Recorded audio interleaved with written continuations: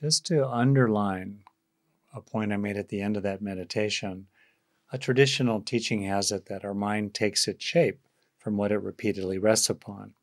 The modern update based on neuroscience is that your brain, literally, takes its shape structurally and functionally from what we repeatedly rest our attention on. And the brain has a bias to be negatively shaped because of the negativity bias if we rest our attention repeatedly on being hijacked by or identified with, carried away by anxiety, anger, fear, greed, self-doubt, self-hatred, low worth, and so forth. So, on the other hand, positively, if you rest your attention, as we do in meditation, on experiences of steadiness of mind, increasingly kind of quieting and spacious, and then resting in that sense of spacious presence with an open heart and a sense of feeling already content. It's not just neutral. It's not just blank. You're already content with the machinery of craving that leads to so much suffering and harm, dialing back, getting quiet itself. Well, as you rest in that sense of being increasingly rests in you. What you dwell in increasingly is what dwells in you. And so then you can carry with you and take with you what's cultivated in your practice. And this is a really important point. The point is the cultivation of qualities in our being, in mind and heart, that are effective in the world and also promote happiness, broadly speaking, in ourselves and other people. In other words, we learn, we develop, we grow, we heal, we cultivate through our practice, and that's the fruit of it. Interestingly, if the fruit of practice ultimately is a kind of unconditional peacefulness in the present that grapples with the world while remaining free and at peace and warm-hearted in your own heart. If that's the fruit of practice, which in many ways it is, a mind free of greed, hatred, and delusion, we can take that fruit as the path, as the Tibetan saying has it, and deliberately rest again and again in the genuine feeling, when you can access it genuinely, the genuine feeling of that which we are heading toward. As we rest in the fruit, we can take the fruit as the path, which is just a beautiful, beautiful upward spiral. Okay. So tonight, what I'd like to do is continue with the topic that I raised last week, which I've said is the foundation of all happiness, virtuous conduct, which in the Buddhist tradition is one of the three great pillars of practice. In the language of early Buddhism, Pali, these three pillars are described or named as Sila, Samadhi, and Panya, typically translated as virtue or morality or ethics, Sila, my focus, as well as concentration and mental training and wisdom. So, focusing on virtuous conduct. If you haven't seen or heard my talk from last week, I really encourage you to go check it out. A lot of relevant material there at the beginning of this year. That's kind of why I'm getting into it. As we look to the year to come, what is it? What is it that most supports the happiness of ourselves and the happiness of others? Well, absolutely. A foundational principle is virtuous conduct. Not as a kind of shaming, fault-finding finger pointing at you from above. The thumb is coming down upon me. No. Taken autonomously yourself as based on pragmatic self-interest, as well as heartfelt concern for other people. That's the basis for various do's and don'ts and general principles of virtuous conduct. So that's the context here. To engage in the question of virtuous conduct, inevitably we face gaps, really, between our values in how we'd like to be, or we think it would be good to be. Gaps between our values and our actions. To face these gaps, we do need qualities of self-compassion, self-support, self-acceptance, and it really helps, whatever the gaps may have been in the past, to focus on the present and the future. What is sila today? What is restraint today? What is encouragement of the good in your life today? What is your own integrity tell you today?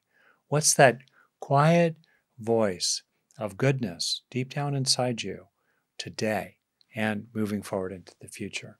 So, these topics may stir up some feelings of guilt or self-criticism or self-doubt. Okay, got it. Try to use them in your focus on, okay, what would help me keep my head high today?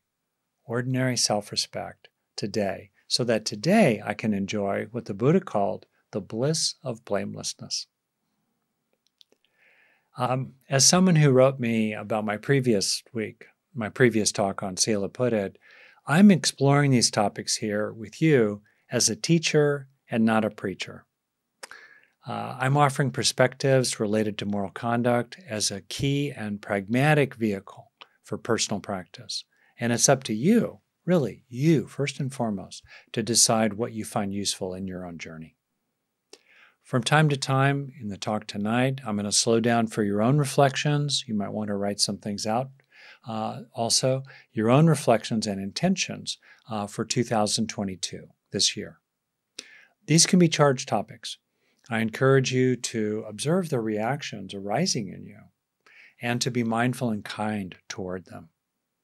I also strongly encourage you, especially tonight when I get into topics of externalized harms upon others, to stay focused on your own personal practice and to avoid criticizing or advising others in the chat sidebar.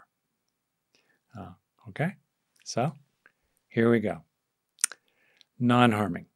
I'd like to step back from the details, the specific words, the do's and don'ts, the implications that we talked about last week, and explore a major big picture theme, not harming, applied both to oneself and to others.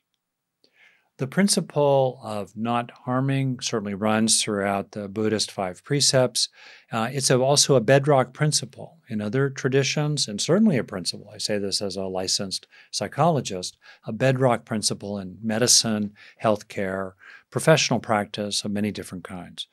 First of all, as Hippocrates said or wrote, do no harm. As we explore this consideration of harming, it's very helpful to distinguish between intent and impact. In other words, sometimes the intentions behind what you do or other people do are neutral or benign, but their impact is harmful. Quick little story here. Our sweet, wonderful daughter, Laurel, when she was maybe 2.5 years old, she really liked eating her little Cheerios in milk with a good deal of sugar on it, and she'd eat them. And one time I was just kind of sitting next to her, just quietly hanging out as a dad next to our 2.5-year-old daughter eating her breakfast cereal. And when she was done, just kind of very casually, the bowl's right here, on the table, she just swept it off the table. It clattered to the floor, milk, Cheerios, sugar. I think it was a plastic bowl. It didn't break. Everywhere. And I looked at her and I realized she had no bad intent. She didn't kind of even realize the implications. It was just, she was done. It was just out of her way. On to the next thing. I had no idea what that was. Something else to eat, maybe. Just whoosh. Okay. Her intent was totally neutral. And, the impact. So I cleaned it up, and I probably said something to her. No, Laurel, don't knock stuff over on the table, on the floor. No big deal. This distinction between intent and impact can really free us from some dead-end discussions of, you did it on purpose. No, I didn't do it on purpose. My intentions were good. I got it. Bottom line, what were the effects? What were the consequences? What were the results? As Dr. Phil apparently says sometimes, so how's that working for you? How does it turn out? That's the real question here. Okay? What are the consequences? So, harming others. in everyday life, we're usually pretty aware of other people harming us. We got that one. And I'm not going to get into the question and the details of whether harms were actually inflicted or whether we made too big a deal out of it, whatever. We're pretty aware of other people doing stuff to us. We're pretty aware of how life lands on us. I mean, I get that stuff. It's often small things, really, the harms that are done to us. Little things adding up over time, such as being routinely teased in a schoolyard or routinely interrupted by someone at work or routinely criticized by your partner. Any single time that fingernail, drags across the bottom of the back of your hand, not a big deal. But fingernail after fingernail, 1,000 times later, it's red and inflamed, and things have really added up. Now, also sometimes we get harmed by big one-off events, even if it's just a one-off event, maybe part of a larger pattern, but even just a one-off event, such as being sidelined for a promotion because you're a woman, or targeted by a cop because you're Black. I mean, these are single one-off events too that can harm us. So I certainly want to acknowledge harms coming to you, harms coming to us. And in recent talks, I've started to explore the topic of what to do with people who harm us, including in everyday relationships. And I'm definitely going to be swinging back into that topic in a week or two, a couple of weeks from now, probably, for sure. But right now, how about being aware of how we are harming them? That's what I'm going to focus on here, which can be a difficult thing to look at. And yet, it's really important for our own long-term happiness and healing and growing and awakening. How might we be harming other people? It could be in little ways, like, our righteousness. I have to watch out for my own tendency to be right. Partly I'm trained to be right. I'm supposed to be right about something. So it's really a slippery slope from just being correct to being righteous about being correct or positional about it. Got to watch out for that. How do we harm others with that? How do we harm others with our unregulated anger or overstepping their boundaries, talking over them in breakout rooms, maybe taking more than our share of the time? How might we be harming others by being dismissive in little ways, including with, facial expressions or rolling our eyes, being aware of that? So let's pause for a moment and kind of take stock as you look out to 2022, and no praise, no blame, just clarity with a feeling that, virtuous conduct is your friend. It's your ally. It's good for you to take the higher road with your head high. As you consider the year to come, what stands out to you as significant ways that you might be landing on other people unnecessarily harmfully, particularly the people that you know well, in your friends, your family, your work? And take a big breath and see if there are some resolutions or intentions that are real for you. Guidance for yourself, maybe expressed in language, that relate to how you land on others. Like, if I were to do this right now, and I am, I might think to myself, Rick, be exquisitely careful about not interrupting Jan. I'm pretty careful, but I could go to exquisitely careful. I can raise the level. We can often raise the level, not harming. I could give some thought to making sure that I'm particularly careful in my tone in emails I sometimes have with people that I'm trying to work out something with, maybe related to something in business. All right. How might you? If you look at this year, harms to others, maybe times that you kind of lose a little control because you've been drinking a little too much. Maybe I can relate to that. I know what that's like. Maybe getting exasperated and kind of dumping your exasperation on others when you don't really need to. Maybe getting huffy. take another half minute or so as you kind of consider the year to come and ask yourself what would help you raise your game some in ways large or small with regard to harming others. Maybe it's not your intent, but it's the consequence of your actions.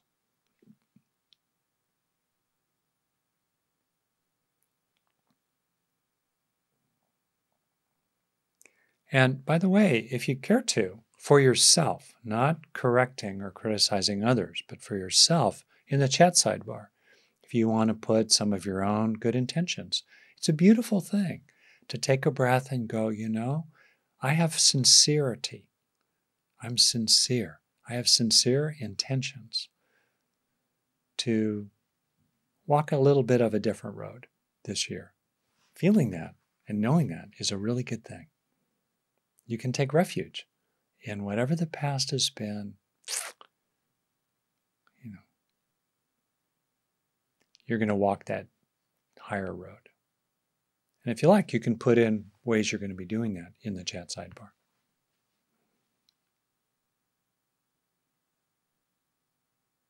You can also apply this certainly to yourself. I can see some people doing that too, which is, thinking about ways maybe you've been hard on yourself. Most of us are really hard on ourselves. Oh. We often squelch what's really alive and soft and vulnerable, so tender inside ourselves. What are your resolutions there for not harming yourself in the year to come? Maybe you harm yourself and you know it by eating too much of the bad stuff and not eating enough of the good stuff. Just factually, can you make a commitment to not harming yourself in some key way, including in your health behaviors this coming year?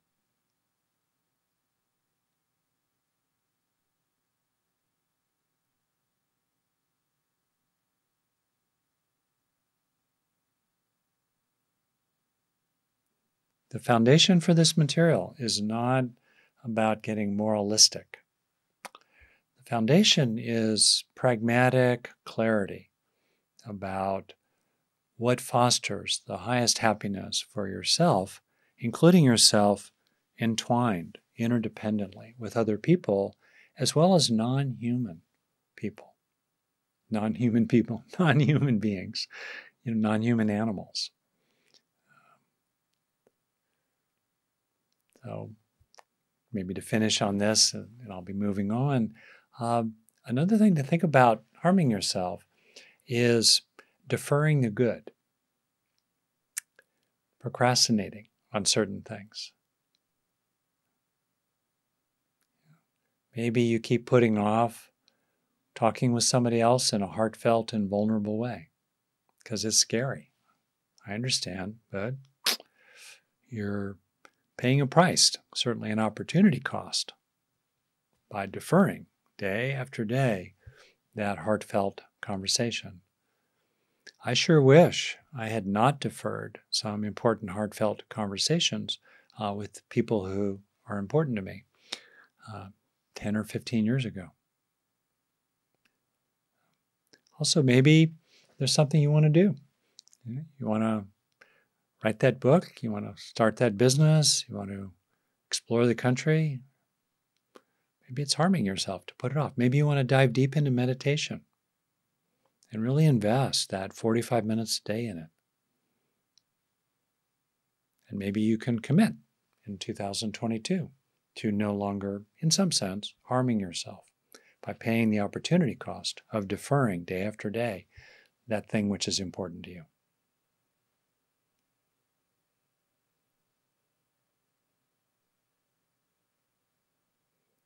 I'm seeing many, many beautiful comments coming in through the chat sidebar. If you find that distracting, totally, it's okay. But there's a lot of really wonderful stuff there. Okay, now I'd like to continue and focus on a particular way that people can harm others. In economics, this is called externalizing costs. An individual, in other words, or an organization or a group of people, even a country, even a whole species like humanity, incurs costs of some kind, and then instead of handling those costs themselves, they push them downstream onto others. That's the externalizing of their costs. A simple example is somebody getting a sandwich wrapped to go from a deli and then tossing the wrapper out the window as they drive home. The cost was the wrapper now littering the highway instead of being put into a garbage can. Simple example. I invite you to offer your own examples in the chat, and I encourage you to, be kind of thoughtful about what you might say that could be inflammatory, and especially, maybe cop to your own examples of, externalizing costs yourself. Another example in everyday life is getting stressed about something. And then instead of dealing with that, call it cost internally with your own practice, your own efforts. Instead of dealing with it internally, dumping it on other people, using them as lightning rods, like your partner, your kids, the dog, other people. That's an externalizing of a cost. In other words, the basic principle here regarding externalizing costs is clean up your own mess. Or putting it really bluntly, don't dump your shit on other people. Basic idea. Okay? So do you get this basic idea? Not externalizing costs. Rather than, the idea is, be responsible rather than dumping your problems on other people. You can see it, how important it is, right? We don't like it when other people pass on their costs to us. Suddenly, instead of them dealing with something, it's now our problem. We don't like that. Similarly, other people don't like it when we push our own costs downstream onto them. Basic idea here. This then is a kind of segue into a consideration of harming that occurs through larger systems. And as a very important part of individual practice, we recognize our interdependence with other people, larger social systems, life altogether, the planet as a whole. We interbe, as Thich Nhat Hanh puts it. And an obvious follow-on to that recognition of what the Buddha called dependent origination, interdependence, interbeing, it follows naturally that it's appropriate in our personal practice to pay attention to larger and larger systems, including the ways that harms become structured sometimes and routine through larger systems. This is not taking sides politically. This is seeing clearly. So I'm going to talk about it. Get ready. For example, in America, we can certainly see centuries of ways in which harms are occurring systemically. Centuries of harms inflicted upon Native people, African Americans, and other people of color with ongoing issues and consequences still today. These are structural forms of harming. If you, like I do, have structural advantages in your country, like I have had and still do and will have advantages as a cisgender, straight, white male. My advantages exist through unfairly disadvantaging others. The advantages that tilt the playing field, in my direction, tilt it against other people. And that's an inherent aspect of systemic, structural, societal scale advantages that people have. Our advantages involve disadvantaging other people, and that's just a straightforward fact. Another key example of the ways in which harms can occur through social systems is any kind of economic or political system that enables small numbers of people to harm large numbers of people. The few harming the many. For example, loopholes in the tax system that enable wealthy individuals to pay as much in taxes total as their lowest paid employee. That advantages the few at the expense of the many who still must bear the costs of government altogether, including not just through their income taxes, but through sales taxes and local taxes of various kinds. Another example of systems that advantage the few at the expense of the many are gerrymandering and other manipulations that give disproportionate power, for example, to rural white people in America, some of whom are my beloved cousins who I really care deeply about, and still create a kind of minority rule against the policy preferences of the majority of the country.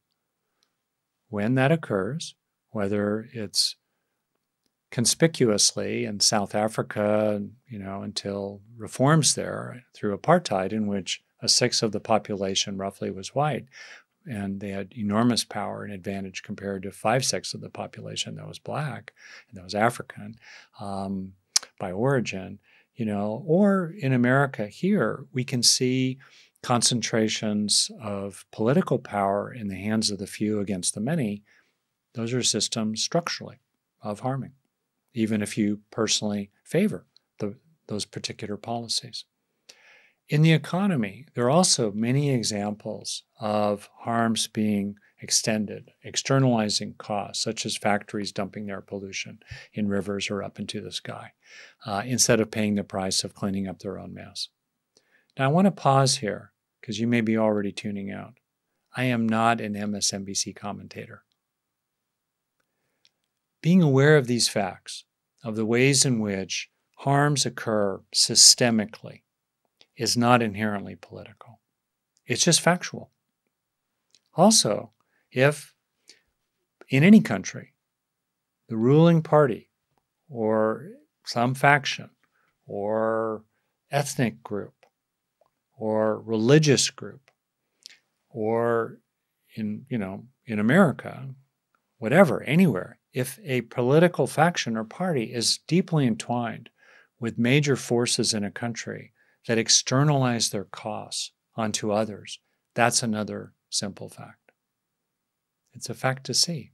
And in the framework of this presentation, how we regard these facts and what we do about them is a matter of personal practice.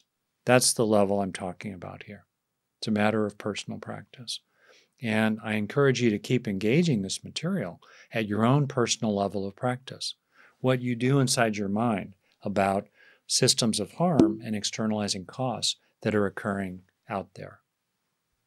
Recognizing these externalized costs and recognizing how they harm us and also recognizing our own participation in these costs to others may feel exhausting.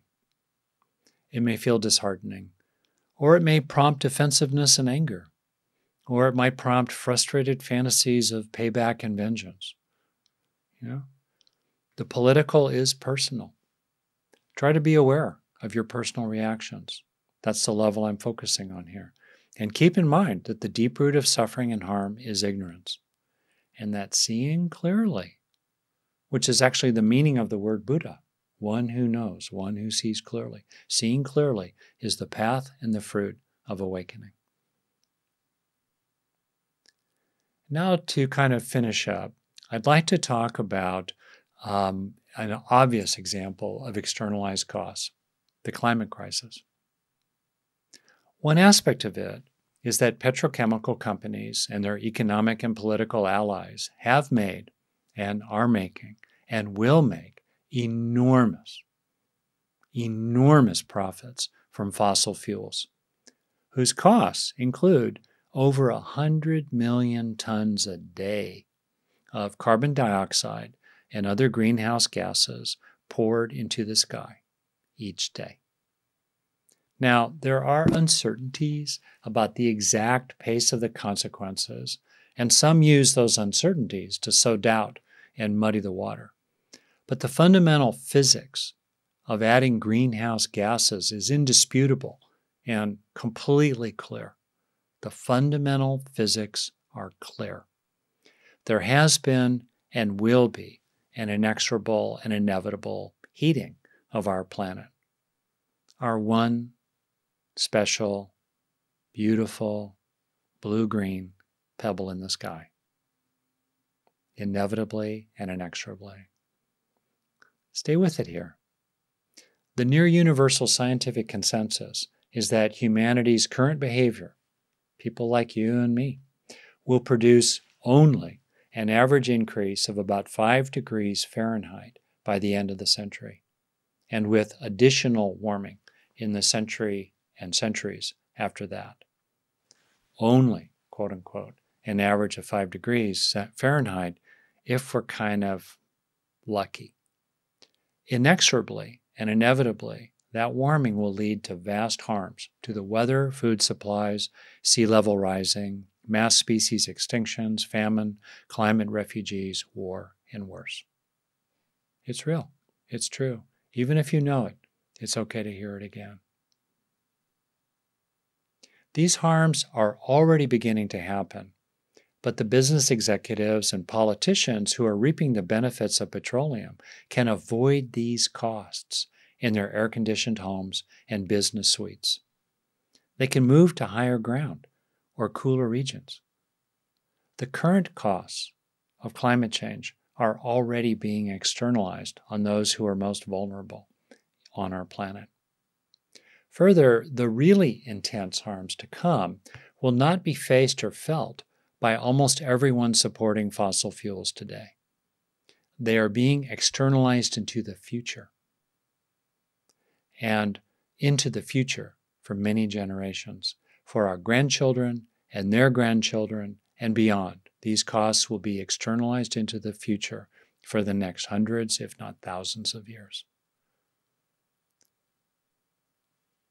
It's a profound example of externalizing costs. One of the most basic things we teach our children is to manage their own excrement. I can speak from candid experience there. Basically, don't poop in the street. Whether from petrochemicals or other sources such as factory farming, greenhouse gases are like pouring excrement up into the sky, with consequences inevitably raining down upon billions of people these days and for centuries to come, particularly upon the most impoverished and vulnerable of our fellow humans. Not to speak of, even, the impacts on non-human animals and other species and producing mass extinctions. We can take individual actions to reduce our personal carbon footprint. You're undoubtedly familiar with many of these, such as walking instead of driving, shifting toward electric vehicles, getting solar power, eating less beef, and purchasing carbon offsets. We can hold these actions not as guilt-driven shoulds, but as forms of sila, forms of virtuous conduct that we undertake as trainings. In other words, we can engage in actions related to the climate crisis as personal trainings, as forms of sila, as ways to reduce suffering and to foster happiness for ourselves and others. Still, in addition to what personal efforts people make to reduce greenhouse gases, there remain huge industrial, agricultural, and political forces to address as well. As we contemplate our intentions for this new year, a very powerful and far-reaching way to reduce harms and to practice virtuous conduct is to push for the policies and laws that will draw down, as Paul Hawken outlines it in his marvelous book of that title, Draw Down, and reverse the forces driving global warming.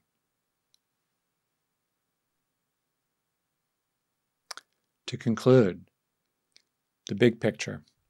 So many of the great issues of our time involve an overdue reckoning with externalized costs from the few upon the many. Recognizing these harms and telling the truth about them to oneself and to others is an important step to reducing them, and thus an important aspect of your own sila, your own virtuous conduct, your own psychospiritual practice. It can also have ripple effects in the wider world. The great positive developments of our time have come from this kind of moral clarity, whether with regard to environmentalism, gay rights, civil rights, etc., etc. Virtuous conduct also expresses itself in doing what we can this year, 2022, personally and politically, to oppose the people and organizations who are, in effect, dumping their garbage in the street. It's okay to talk about this. It's not a taboo. It's not something we should leave out of our Buddhist practice. It's not anything we should leave out of our spiritual practice. For example, there are many accounts in the Buddhist tradition of deeply practiced individuals calmly confronting rulers with the harms they were doing to the common people. As they say in Zen, nothing left out, including larger systems of harms and externalizing costs. As you may know, I focus almost entirely on the personal level of intervention, and I'm certainly going to continue to do that this year. That's where my own personal training is. What expertise I have is there. Still, as we enter 2022, which in America and worldwide is shaping up to be a key turning point, for better or worse, it seems appropriate at the start of this year to highlight the broader implications of virtuous conduct.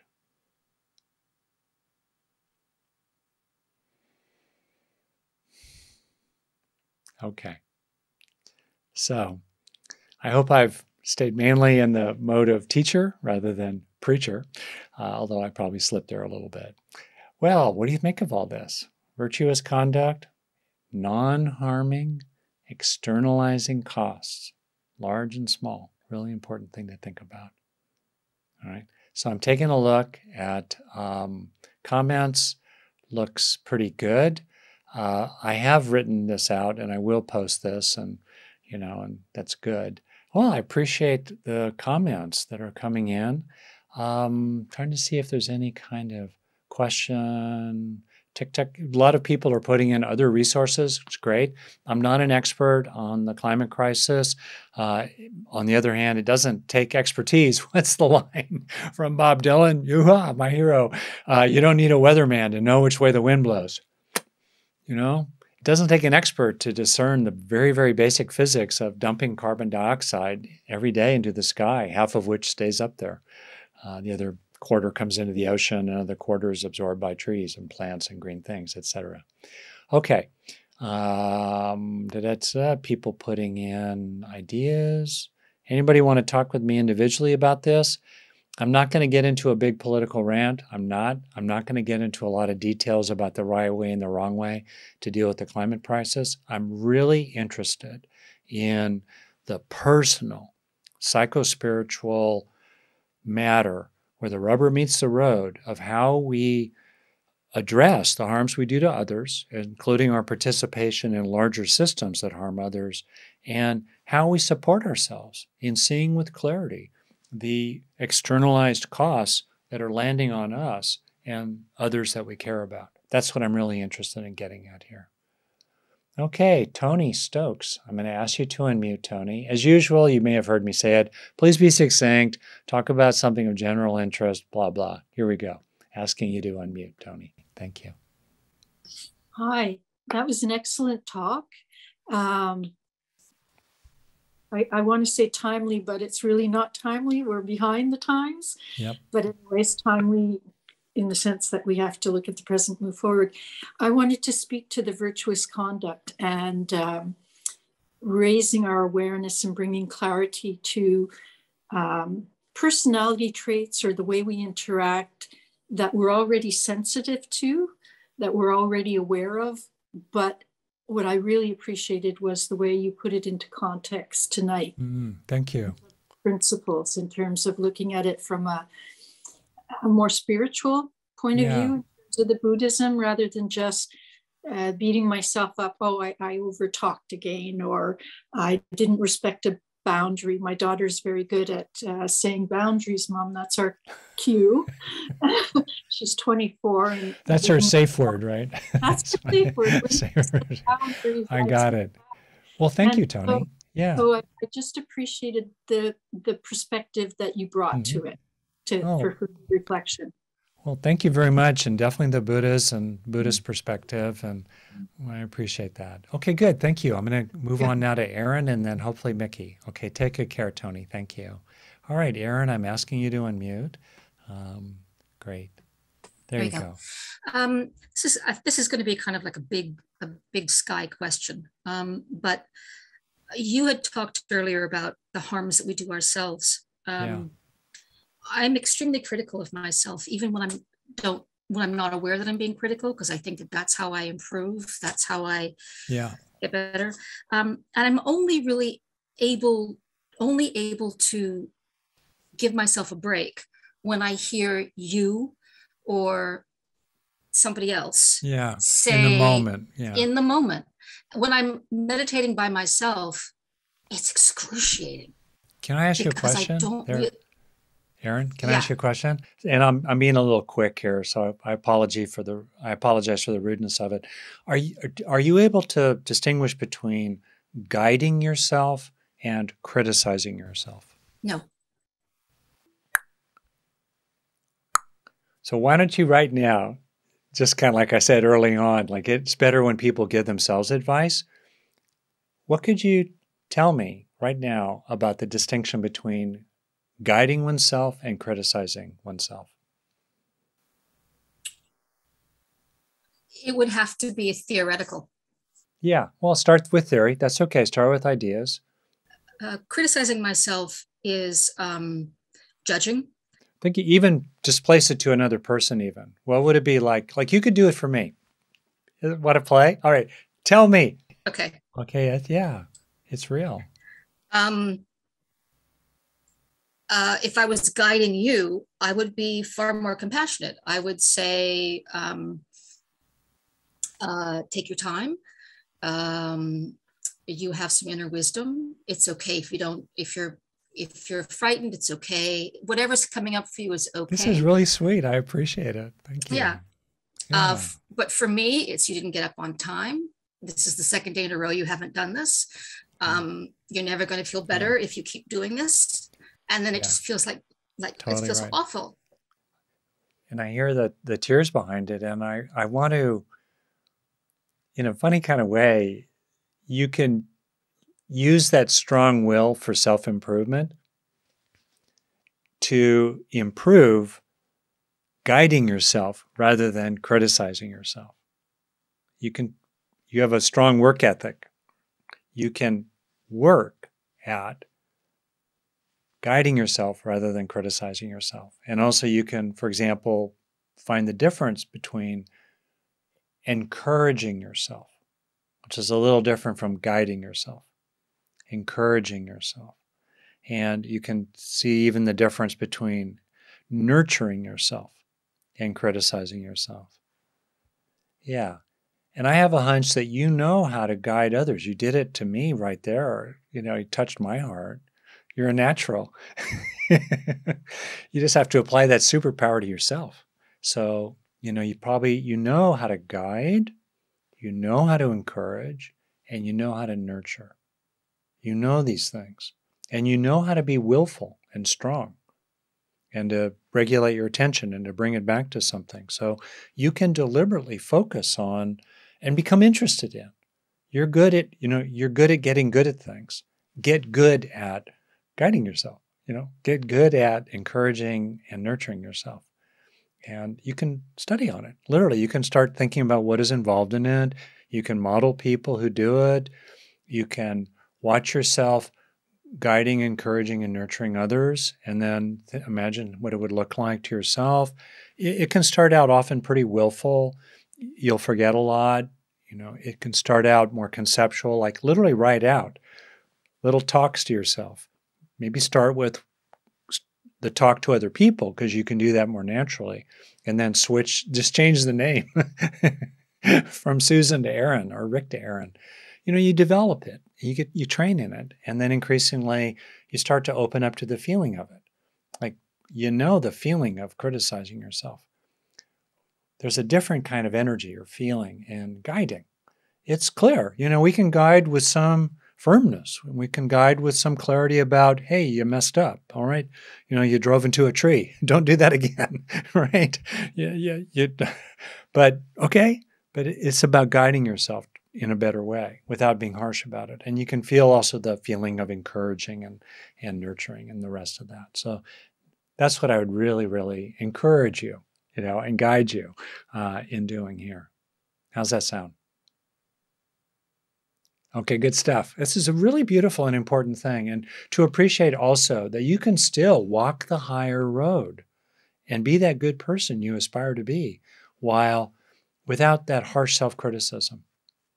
You can walk the higher road by guiding, encouraging, and nurturing yourself, not beating yourself up. I just want to beat myself up. I just want to quit. Yeah. Well, that's wonderful. Good point. Yeah. Beating yourself up is actually anti-mission. It's not a winning strategy. Okay. Thank you very much, Aaron. All right. Yeah. So I'm going to try to finish up real soon. I think I can take you, Mickey. I'm asking you to unmute Mickey Chen, but I'm not sure I'm going to be able to get to you, Jim Quayle. Okay. So let's see here. So Mickey, can you unmute yourself? Okay. Do you want to turn on your camera or no? Okay. Great. Okay, Now, very short and sweet. What's your question? Okay, I agree with what you say about a lot of things, but it's the consumer, the consumer, that is driving the corporate machine. It's to some extent. But Mickey, I'm not going to get into that one. No, but it's the personal usage of resources that we don't respect. I agree with you that we have a lot of power there, and I think there are other forces too. Yeah, but you make me upset when you don't take it. It's a personal consumption that causes a lot of this stuff. The lobbyists and their allies and the whole history around that, especially if you look at... They're there too. I agree. Okay, good. That's all I'm saying. I'm just saying there too. But I would say you got to emphasize the consumer. Great. Well, so Mickey, I said all those things about personal choice and action. That's the key, I think. Let's do it. Okay, good. So Mickey, thank you. I'm going to keep going. I agree with you. Okay, let's do the consumer stuff. I agree with you. Yeah, I just that kind of upset me when you focus on the big guys and not on the little guys. Yeah, well, I want to focus on both. I'm just saying both, big guys and little guys. Okay, thank you for emphasizing. No, it's good. Thank you, Mickey. I got it. And thank you for your other input to me also about my own personal orientation to practice, your question there. Yeah, later for that. Okay, thank you. All right, Jim Quayle. Great. Hello, Jim Quayle. And partner. Hello. I recognize you all. We saw you many years ago at UBC. This is Carmela. I'm going to ask the question. Yeah, beautiful.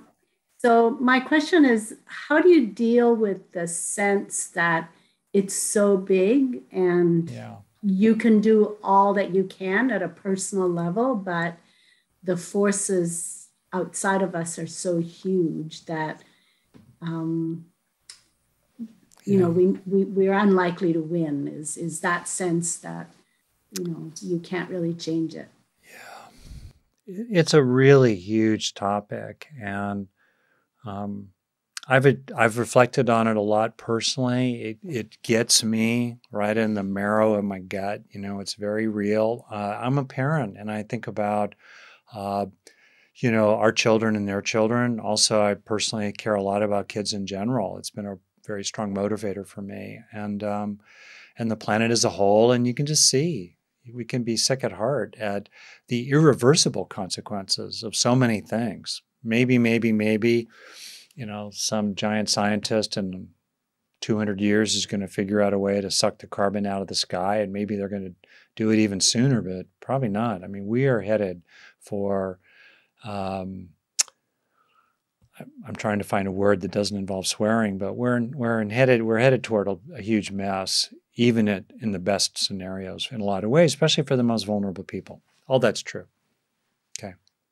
Meanwhile, what I find is that whatever is happening in the world altogether, we can feel better ourselves knowing that we've done what we can. Period. So if we're interested in reducing suffering and promoting well-being, it's on mission to know that we've done whatever we can in our circumstances, involving also our constraints of time, money, aging, and so forth, that we've done what we can. That's reason enough.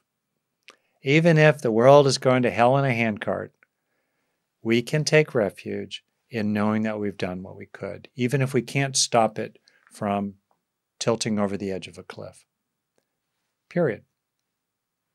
Second, I have a lot of hope for the long haul. I'm pessimistic in the short term, and I'm optimistic in the long term. Humanity is scruffy. Humanity has found many, many different ways to live. And definitely, even as large-scale systems that make it into large-scale events that make it into the history books were terrible, and terrible consequences for many, many people. And I'm not in any way, shape, or form minimizing that. Meanwhile, many, many people found ways to live reasonably well, raise their children, have their friends, engage their spiritual practice, and leave the world a little better locally than they found it when they eventually pass away. And I think that that's true. And I take comfort in collective action and joining with other people, trying to help things be better. I take comfort in that. And I also take comfort in the voice of wisdom, really, the chorus. It's voices. It's a chorus of wisdom from many traditions and many places, large and small, running through humanity. And that wisdom, if you look back on human history with all the kings and queens, all the despots, all the rulers, all the tyrants, and all the rest of that, still, the voice of wisdom, spiritual wisdom and psychological wisdom, humanities-based wisdom, human wisdom, has persisted. It has not been defeated. It has not been defeated. And we can add our own voices to that chorus, whether it's by making a comment in the chat sidebar or having a role like me. We can add our voices to that chorus. And I just think that's a beautiful thing. And I'm hopeful that in ways known and unknown, seen and unseen, that chorus will continue into the future in ways that will benefit generations for thousands of years to come. That's my 2 cents. Yeah. Let's keep singing, let's keep rocking in the free world. Okay, thank you very much. Thank you very much. And good to see you again. I hope to do a program for up there in BC with British Columbia Insight Meditation Society at the end of 2023. Kind of wild, but anyway. Okie doke.